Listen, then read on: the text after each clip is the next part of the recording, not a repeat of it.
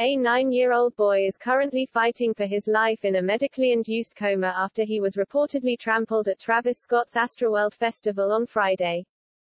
Ben Crump of Ben Crump Law as well as Alex and Bob Hilliard of Hilliard Martinez Gonzalez confirmed to Fox News on Monday that the child's parents had retained their counsel. The lawyers noted in their statement that the 9-year-old, known by the initials EB, suffered life-threatening injuries and was placed in a coma to combat his brain trauma. The suffering that this family is going through is immeasurable. This little boy had his whole life ahead of him, a life that is currently hanging in the balance because of the reckless mismanagement that ensued at the Astroworld festival. Crump's statement reads, "We ask everyone to send up the most powerful prayers they can as this family tries to grapple with the undoable damage that has been done to their son. We demand justice for EB, his family, and all of our clients that left Astroworld with trauma." In the description for a GoFundMe page to raise money for EB's medical bills, his father offered some chilling details about what happened to both him and his son while attending the show. EB was sitting on top of his dad's shoulders during the show when Drake took the stage with Travis Scott.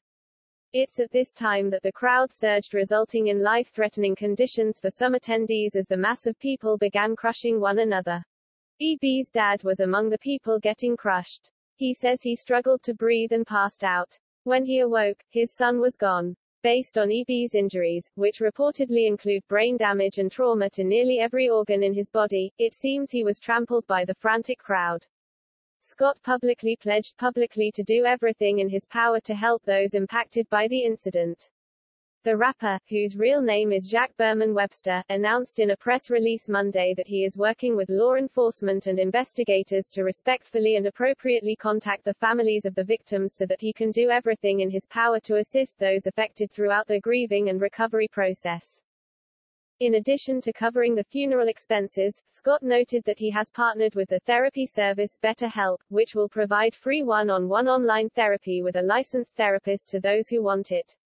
He is also working closely with NAMI, MHA National, and MHA of Greater Houston, Mental Health America, to direct all those in need to proper mental health services.